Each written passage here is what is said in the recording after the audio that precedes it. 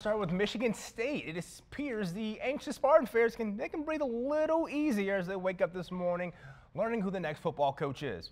Now, according to the Athletic, Colorado football coach Mel Tucker is taking over for the program. Tucker and MSU reached a deal overnight, just a few days after he initially turned down that job. Now, Tucker is a Cleveland native who started his coaching career as a grad assistant at MSU in 1997 under coach Mark D'Antonio. Now, he takes over for D'Antonio, who shockingly retired earlier this month after 13 years with the Spartan program. D'Antonio won 114 games at MSU, the most in program history.